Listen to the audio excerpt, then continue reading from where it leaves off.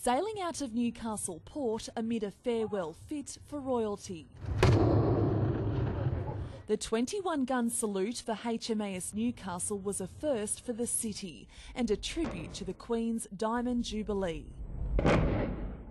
We decided to give it a try, and I'm delighted to say that it's worked. It was also the final act in a big weekend for Newcastle, which marked Fort Scratchley's 130th anniversary and 70 years since the Japanese submarine attack on the city during World War II. Capable of air defence and undersea warfare, HMAS Newcastle was this morning bound for Sydney. In fact, has the family, a lot of the families of the crews are on board, and I don't envy them out there with the weather the way it is at the moment.